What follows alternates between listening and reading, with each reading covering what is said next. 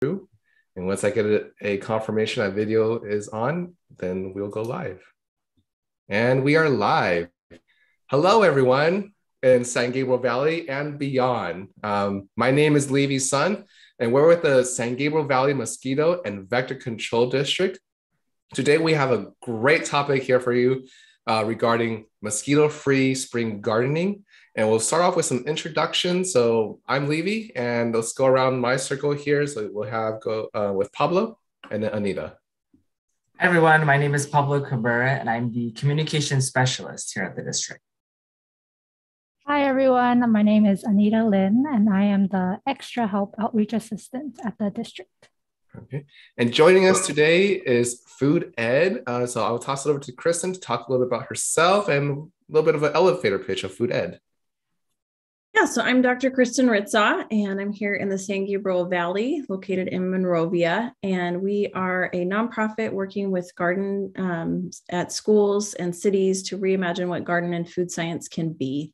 So we do STEAM garden education, community gardens, and we call ourselves educational landscapers. So we don't just come in with the plants and vegetables, but we want to make sure that people know how to have the healthiest, most sustainable, drought-tolerant environments that work with their ecosystems and can be sustainable. So we do education with K through 12 and really all ages, because we're all kids at heart, right? So Absolutely, yes. When you dig through dirt, you just brings out the kid in you. And some of you may be wondering why we're partnering with Food Ed, so stay tuned. You'll hear more about that. If you're watching live right now on either Twitter, Facebook, YouTube, or on our website. If you have any questions, please drop in a comment. If you're on our website, looking down below, there's a box right there for you to submit a question, and we'll field them as we go through this episode. And so back to the question that we sometimes get is, why do we partner with some of the folks that we feature here at the Bite Back Tour?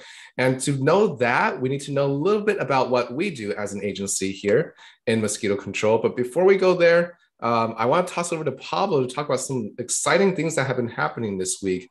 Pablo, what's going on this week that's been causing a buzz? Well, more like what hasn't been happening this week. It's actually been a very exciting week. Hopefully you're aware that it is California Mosquito Awareness Week this week, April 17th, all the way till the 23rd. So we're in the midst of all of it. And some few things that I want to highlight that have been really exciting is when we kicked off our California Mosquito Week here at the district with Saciolo, Mosquito and Vector Control, and Instagram Live in English and Spanish, a great conversation. And mainly I want to highlight to our incredible cities in our district. So far, we have 6, and the City of Industry will be joining us next week for proclaiming Mosquito Awareness Week in their cities. So big thank you to all our cities, Monrovia, South Pasadena, Azusa, Alhambra, City of Industry, City of San Gabriel, and City of El Monte for proclaiming this in each of their cities. Levy, I know you've been hard at work at this and a little tired, but it is all worth it to get our cities involved in proclaiming mosquito awareness in their cities. Absolutely. And I also want to point out the cool pins we're rocking today. Thank you to our friends at West Valley Mosquito and Vector Control District who shared those with us. And a shout out as well to Coachella Valley and Florida Mosquito Control Association, who did Instagram Live this morning, and Greater LA as well, who is hosting their Twitter Spaces right now. So if you're not watching this, you can also tune into their Twitter Spaces as well, and all the cool stuff that all the other vector control districts are sharing. And thank you to all our partners who have been sharing all our content for California Mosquito Awareness Week this year so far. Absolutely. It's definitely an exciting week. It's also California Native Plant Week. So we're all about making sure people are aware of about improving biodiversity around their home using California native plants, and just being smart about how they manage their surroundings and their outdoor space around their home. And in terms of what we do, in addition to raising awareness through education, we also set out traps almost in every city to monitor for the presence of disease and mosquito abundance, which is how many mosquitoes there are in a certain area. And that data is then fed over to our operations team, who then use it to better target where our resources go to manage the stagnant water sources. Usually it's in a public area. It's very difficult to get into every single backyard. But in those that we, in the backyards we do get into, many times is to address any specific issues like swimming pools that have gone out of order or any other nuisance biting that may occur. But ultimately, it comes down to mosquito management for everyone. Mosquito control is a shared responsibility. And by sharing that responsibility, you actually help create healthier bite-free communities in your neighborhood. And you also create and build healthier bite-free communities through the habits that you build into your daily life, including gardening. And that doesn't always apply to everyone at every time, because I know some folks don't think they can garden. Some people say they have, I believe Christy mentioned once before, brown thumbs where they just can't seem to grow anything. But today we're going to hopefully dispel some of those myths and talk about how we can do gardening around the home while being smart about mosquitoes. So we have a series of questions here that we'll go ahead and ask you, Kristen, and let's begin. Oh, before we move on, if you're watching, this is the Bite Back Tour. We're broadcasting live on Facebook, Twitter, YouTube, and our website. Drop in a comment or question. And Casson, I see you're on Facebook. Hello, thank you for watching. And we start with our first question here. If a resident is interested in starting a garden in their yard or patio, when and what is the best way to begin? Yeah, great question. And I also want to point out it's also Earth Day tomorrow, and it's some people have adopted Earth Week and Earth Month. So it's all the weeks this week. So you guys have chosen a good week to do this. And next Friday is Arbor Day too. So it's all the days, all the weeks. And in terms of all the days and all the weeks, today is a good day to start a garden, but also any time is really a good time to start a garden. We like to say to avoid January and August. January, it gets a little bit too cold for those plants to get started unless you have a really controlled environment. But in August, it's way too hot. So August is kind of our month where we get to kind of take some time off. But in terms of how to start, we recommend 3 different things: sun, soil, and grow what you eat. And I'll go over what each of those points mean. But the first thing that you want to do is really check your sun. There's a sun seeker app that you can get, but you can also just pay attention to where the sun's path goes. South facing is best, but if you have a giant tree south facing, that's not going to be best to grow vegetables. There's some shade loving plants, but in terms of people that want to grow vegetables, they really do need a minimum of 6 hours, and really ideally a little bit more, especially in the warmer seasons. There's a myth out there that says, oh, I need some shade for my garden, especially when it's hot. Watering and good watering practices, which we'll get into a little bit later, is actually what keeps your garden cool, not necessarily shade. And so when you see your plants stressed out, plants get stressed like people, they're living things. After coming off the last couple of years, we're all dealing with a little extra stress. Yes, no kidding. Plants can, the plants, if they look stressed, just give them an extra hit of water. So that's really what's going on there. The other thing we like to emphasize is soil. And so if I can share my screen real quick, I'll share a recipe that we use. One sec. All right. So this is from one of our community garden workshops. So this is, it's been coined as Mel's Mix, but oh no, that little button is on the, there we go. So Mel's Mix is 1/3 peat moss. We've also been using cocoa coir. And so cocoa coir is a little bit more sustainable, but it's a little bit harder to work with because you really have to get it well hydrated before you mix it in. 1/3 compost with at least 5 different things mixed in. And then 1/3 vermiculite or perlite. So people want to screenshot this. You can Google Mel's Mix. It's very common in the gardening world, but I can't tell you how many people just go to a big box store, grab a bag of soil, and they're like, oh, it worked for 1 year. Why won't it work again? So soil is the biggest investment. I don't really care where you get your plants from. I don't care what the plants are made out of or who grew them, because it's really going to come down to what your plants are soaking up from the soil. And the last thing I would share is grow what you eat. So if you don't like jalapenos or you don't like tomatoes, then don't grow those things, right? But if you love watermelon, try growing a really fun variety of watermelon, like an orange watermelon or a yellow watermelon. Take advantage of those seed catalogs where you can find really unique varieties of things. I'll get into tomatoes in a little bit, but tomatoes, people think are starter vegetables. They're not. Tomatoes can be really finicky, but if you love tomatoes and you want to invest in that, there's 10,000 different varieties of tomatoes. Wow. So grow a black tomato or a pink tomato. We really get fooled at the grocery store thinking there's just a couple varieties of things. Yes. And the last thing I would say if you're starting is just know what season you're in. So I've got another slide here that talks about warm, hot, or cool season. So we're just about to leave our warm season and into our hot season. So all your herbs you can plant right now, cucumbers, and then you're going to start all your tomatoes, squash, beans, corn. And you can do that now. It's getting hot enough in the day. They love heat. So just because it says winter squash, the winter squash you grow in the summer, you harvest when it gets cool. So if you start planting broccoli now, you're going to be really sad. You're going to have some really happy pollinators because it's going to go right to flowering. So that's a lot. That was a lot of information, but I will stop there. Yeah, but the beauty of all this is if you're watching, you can always rewind back later to take snapshots of what Kristen shared.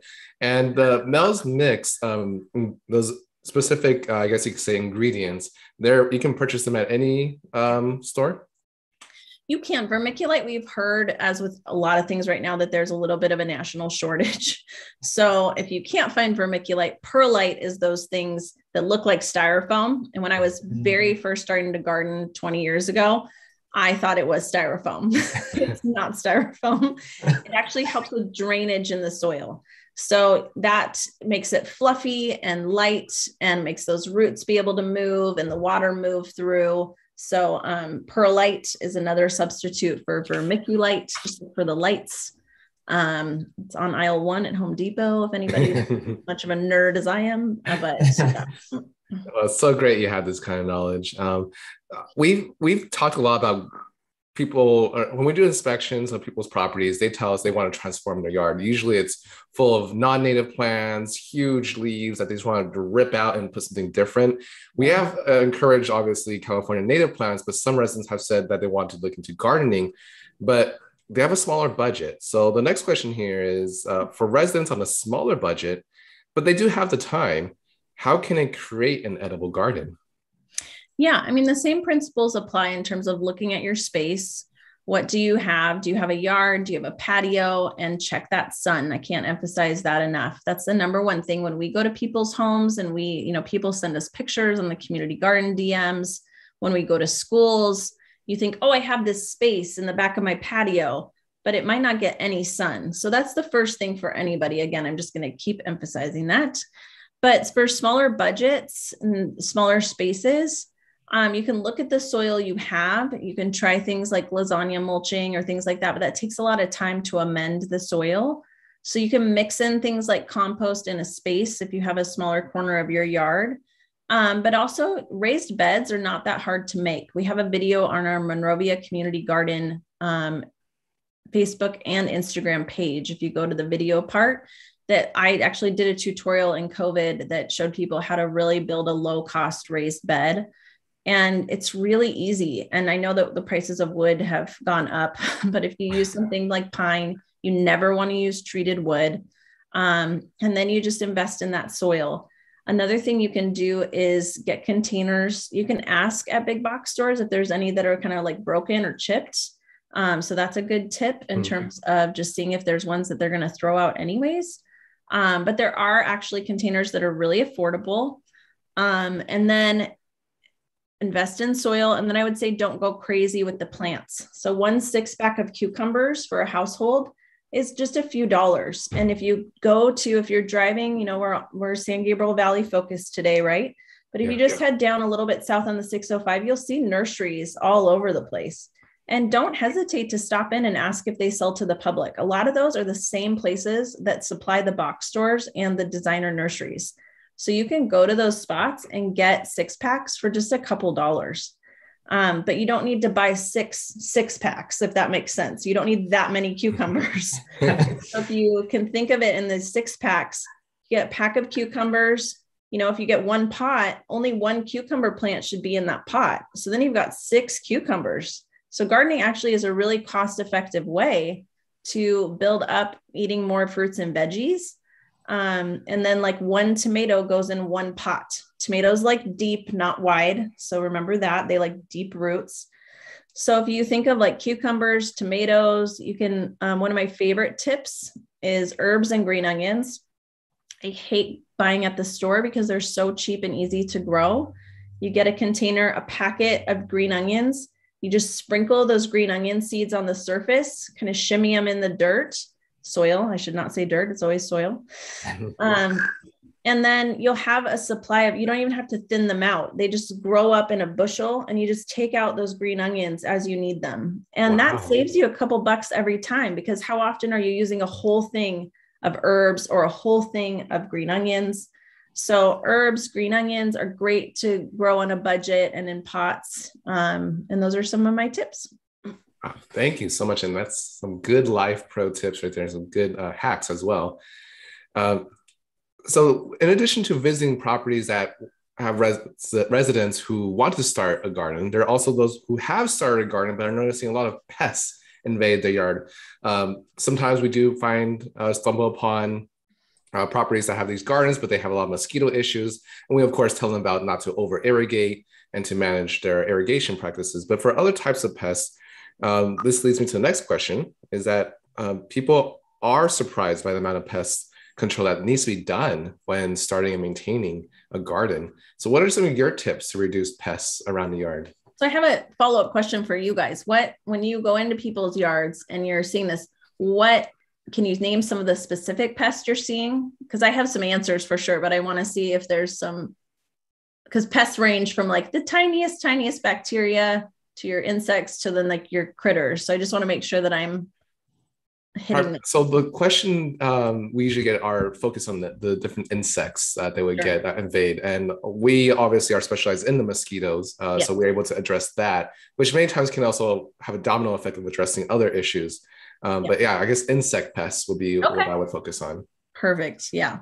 So I would say that we always our go-to for insect pests, just to start out, if we don't know what it is and something's munching, something that's non-toxic that breaks down, is neem oil. So when we see kind of creepy crawlies or aphids, really a lot of different things, we just go ahead and do a treatment of neem oil. You can buy it pre-mixed or you can mix it yourself to save time. And you don't save time mixing it yourself, but you save budget wise. It's not expensive. It's organic. It breaks down. It's not toxic. So that's a really good treatment that's our go-to. Another thing that I would say is use the iNaturalist app. And I think I have that later on here too for education resources. But if you don't know what it is, that's a community citizen scientist app that you can take a picture of what it is. And then people will field that and be able to tell you, oh, that's such and such pest. And that's been especially helpful because I'm the vegetable person at our organization. I know the vegetables, but I don't know all the pests. I don't know all the trees.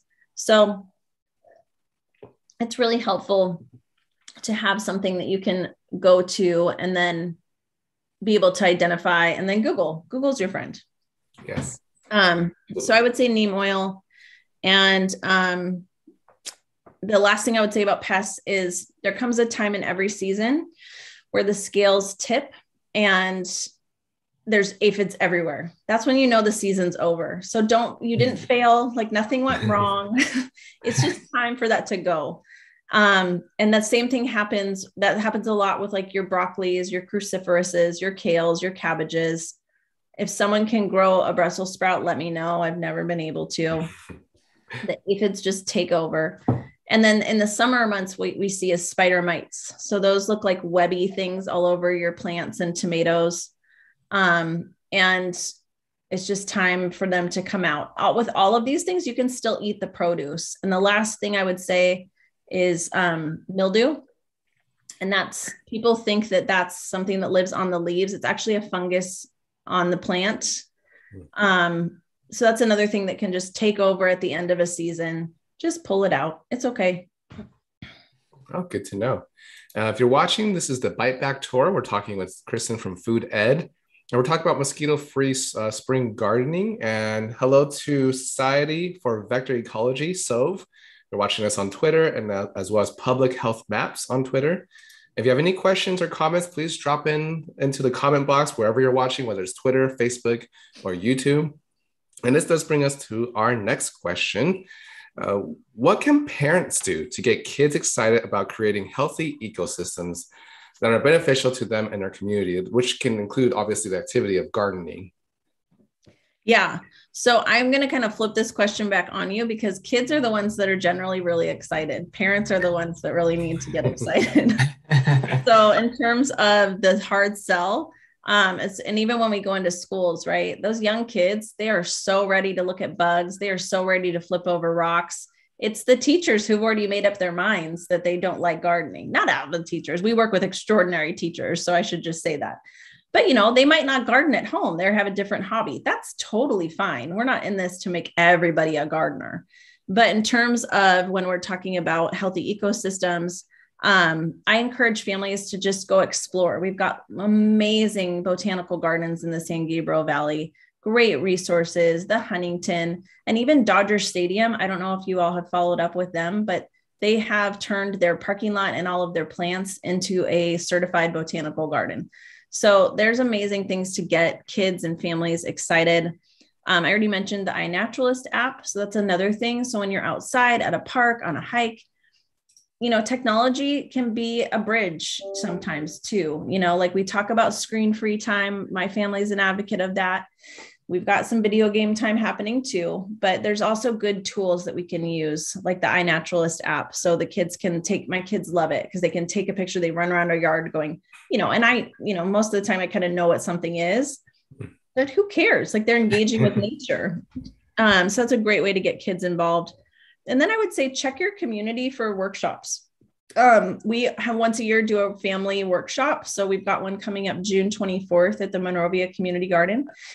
And we do seed planting. We look at bugs. We do all kinds of stuff. I know there's stuff happening in Pomona at Lopez Farms. I know that different cities do different things at the parks. So there are a lot of stuff to get engaged with. It can almost be hard to keep up sometimes, but check your local community. And then I would say advocate at your schools for outdoor education. Talk to your principals, see what your gardening education looks like.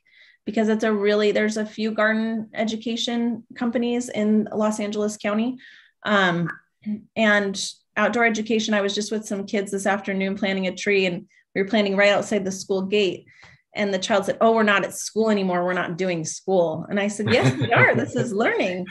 And the teacher said, "I wish we could do more outdoor learning." And, they had our garden program in the fall. So we get the students for 12 weeks and then we have to meet with all the other classes. But what a great testament of like what learning is, that we can be planting trees, and that is science. What you guys do is science. And we want to see those career pathways and those kids know about what you're doing, what we're doing, that it all benefits a healthy ecosystem. Yeah, I really like how you target or flip it around and say that it's the kids that get everyone else excited. And we see that too with our education program. In fact, Pablo, if you want to just share that the microscope of the larva, I'm sure the people who will be watching this who will turn into kids themselves when they see something so different. So Pablo's going to hook that up and show us real quick. And if I can interrupt you, that we do the same thing with compost. So we have a microscope that we hook up at the schools, and we show them what all the nematodes are and the tiny little things living in the compost too. So we should do a microscope night with you guys. Yeah. Oh, absolutely. We can definitely join forces and see what all the critters are in our soil and our water. Yeah. And so something like this, we show a lot to the kids, and they just either get grossed out, but mostly they get really excited. And just like the kids you educate, the students you educate, they end up going home and teaching their families. And sometimes in our case, they'll actually shame their parents for having stagnant water around, and all because they were really excited. So maybe they don't feel like they're in school, but they're always learning. And the kids know, like the kids are experts. We make our second graders our compost champions. And like, at what point do we lose that? Like hopefully we can capture that. And we're trying to build that K through 12 program so that it follows a kid just like sports would or music would. So science needs to do the same thing. We really need a strong science emphasis in our country. And so in terms of what this can do, it's just really what you guys are doing, what we're doing. We're just trying to encourage people to keep that kid-like exploration and curiosity, right? That they can plant plants and get dirty, and doesn't mean you're going to turn your home into a homestead like I did. But that you can appreciate it, right? Today I told a class, this is a cottonwood tree. And, none of them, they thought it was a cherry tree, we need to keep encouraging that curiosity of what these things are. Right. And we don't want the kids seeing this thinking it's a tadpole, but it's really a mosquito larva. Right. Totally. Yeah. And I think to add to that, the exciting part is it's just bringing that whole aspect of science where sometimes it feels so out of touch or unattainable. You think like, oh, it's just a lab, or you're dealing with chemicals or things. Science is right in our doorstep. It's right outside. And I think that's just so exciting. We see it all the time when our education specialists go to classrooms and students are just fascinated by looking under the microscope. And these were literally just, outside, and bringing that into the classroom is so important. Mm-hmm. Yeah.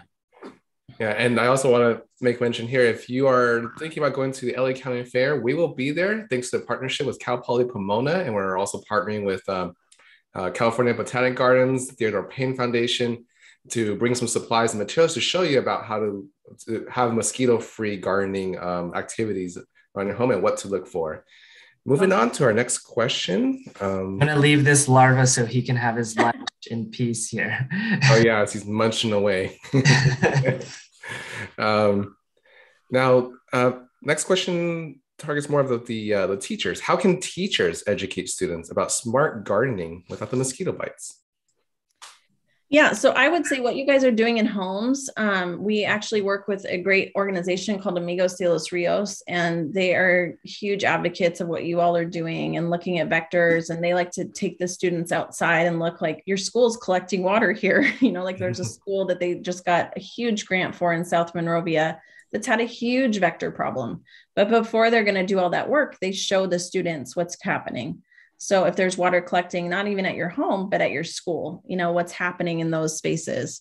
So as far as teachers, I really want to advocate, can we stop planting in plastic cups? I don't know why, but every school we work at, and I mean, they do science in the classrooms. We're not, the only holders of science education. But there's these experiments that they run, and I'm sure, it would drive you guys nuts too, because it just ends up making these tiny little vectors all over the place because there's no drainage in those plastic cups. It's literally like the hard plastic cups. Yep. And they're watering them. And next year I'm going to be like, I'm going to get you the proper containers. So I think just having the proper containers, or if you're going to do gardening, just reach out to somebody who does this. There's master gardeners in your community. There's organizations like ours in our community of like, how can I do this experiment? I think we get stuck in these ruts as teachers. And I was in higher education and a professor for 10 years. So I get it. Like, you've had the lesson, it's in your wheelhouse. You're just going to pull out the plastic cups. You've got some left over from last year, but just stop using the plastic cups and putting them outside. And I mean, our teachers are doing a great job. So we just need to give it up to the teachers. They're doing science education. They're aligning with next generation science standards. So in terms of smart gardening, reach out to a garden education company, because, even today we're planting these native pollinator habitats for Monrovia pollinators in each of the schools. And so the fourth graders get a chunk of the garden to do this. And I'm getting trees today, and I'm bringing plants today, and we can't put that on our teachers, right? Mm-hmm. So getting funding, encouraging just outdoor education. If we can get kids outside and learning, we've seen all of the, U.S. Department of Education has studies on this. There's private studies on this of just saying how good it is for these kids to be outside. Smart gardening is engaged gardening. So being present, get outdoors, make sure your garden is taken care of year round. If it's not, talk to your district, talk to your administrators, talk to your school board, because your school board sets the agenda. So our teachers know this. Our teachers are educating. It's kind of the people behind the scenes of this question that we need to kind of push to fund these things, right? Schools have funding. California has a surplus of funding right now. So in terms of kind of helping out, if we could see healthy gardens in every school, we'd see healthier communities and healthier kids. it's not just a kid issue, it's a community-wide issue of keeping kids, keeping enrollment up, all the things that California districts are facing right now. I'm not saying gardening can cure it all, but maybe. So in terms of this great state, and we can have gardening year round, why not invest more in science education and doing things? And then in terms of just pest control, and encouraging the kids plant different things. When you do your monarch experiments or your grass experiments, why not try lavender? Why not try marigolds? Why not try arugula? Those things, once they flower and blossom and bloom, you're actually putting out a natural pest repellent. You have to plant a lot of it for that to work. We're obviously not like making farms, but it's just good to teach kids about those things, smelling different things, getting their hands on different things. So teachers are doing a great job. Let's encourage our administrators in our districts to keep funding teachers. And if we can do those things, do wise watering. I just met with a district person this week because she didn't understand how irrigation was different in a garden than on a lawn. So if you've got people that are experts like you guys, like us, that understand the difference, then we're not going to have vector issues on our campuses, right? We're not going to have big, huge puddles of water draining, all different kinds of things. Bioswales, we need those. We need to keep and capture our rainwater in really efficient ways. Mm-hmm. It keeps it in our communities and helps our gardens grow better. So I'm here to support the teachers. I love the teachers. I love the schools we work with. So yeah. And yeah, same here. Our education programs cannot succeed the way it has without our teachers in San Gabriel Valley. They are the ones that are our champions, and we want to make sure we recognize them every chance we get.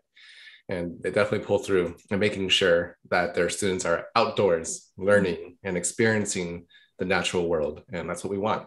And that will eventually help us create more increased biodiversity, healthier environments, and less mosquitoes overall. Right. This does bring us to our closing remarks of our episode. Just make sure on our social media feeds if there are no questions.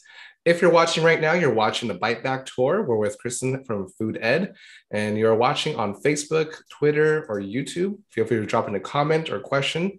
And right now we'll move into closing remarks. I just want to remind everyone that we have another episode coming up next month. Pablo, I think there might be a slide on this one if you can share.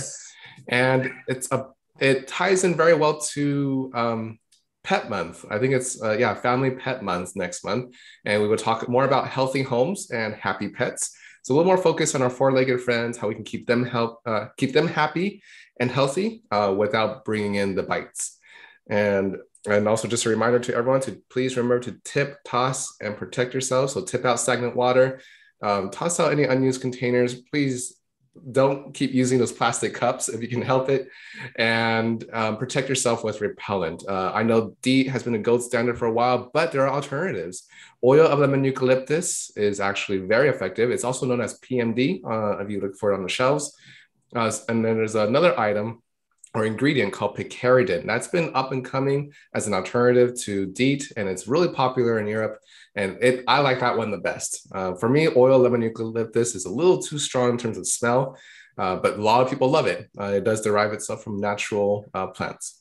And of course, there's IR 3535. It's kind of like the underdog of our ingredient list for repellents, but it's also out there and available. So we have options to keep you bite free, because in the cities where we live, we cannot eliminate every single mosquito, but we can reduce them by being smart about how we garden, how we live our lives, and how we landscape and change our outdoor space. So that's my closing remark. Pablo or Anita, if you want to jump in with any other closing remark before we move to Kristen.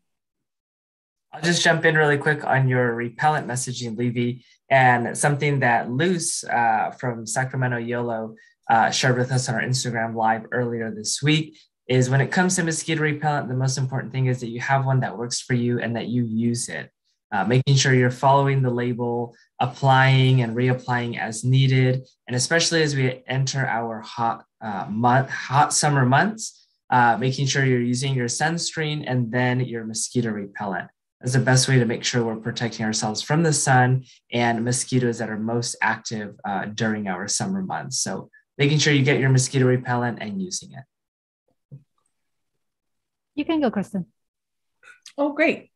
Well, I just wanted to say thank you to all of you for this Bite Back tour. It's been really fun partnering with you guys, and I made it through Pueblo without coughing. Yes, success. I didn't choke myself. So, but yeah, thank you for all you guys are doing for our communities. I love the communities in San Gabriel Valley. It's a really fun and unique place to live. And even though we're in different cities, it feels like, we've got this kind of 210 corridor, 605 corridor where we can meet great community partners like you guys. We love what we do at Food Ed. Feel free to reach out to us at any time. Our website is explorefooded.org. We're on Instagram and Facebook at Explore Food Ed. That's our handle. And then this Saturday, actually, 2 days from now, we have a free tomato workshop, and that will be at the Monrovia Community Garden in Monrovia. It's free and open to the public. And I have a lot of free tomatoes to give away. So if anybody's interested in that, that is on April 23rd at 10 a.m.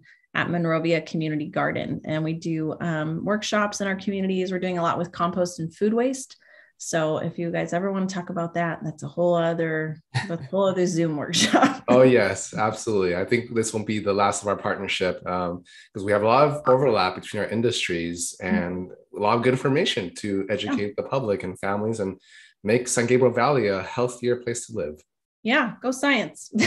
Yes. Yeah. All right. Well, thank you all so much for watching. This is the Bite Back Tour, and stay safe, stay healthy, and stay